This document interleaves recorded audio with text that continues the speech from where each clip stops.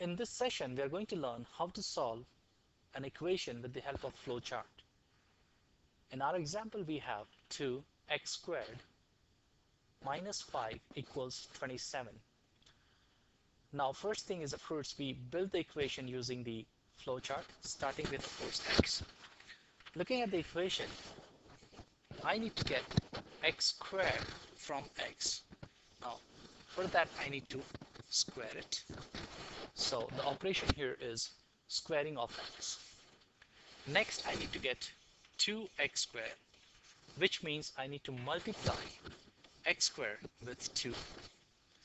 Next, I need to get 2x squared minus 5 from 2x squared, which means I need to subtract 5. This completes the left-hand side of our equation.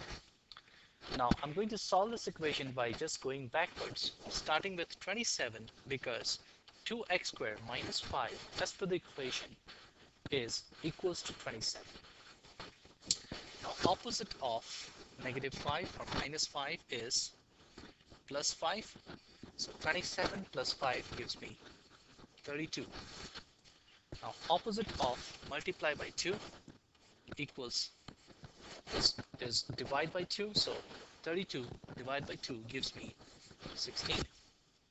Now, opposite of squaring of a number or an alphabet is taking out the square root. So square root of 16 will give me two values, positive and negative 4. So x equals positive 4 and x equals negative 4. Thank you.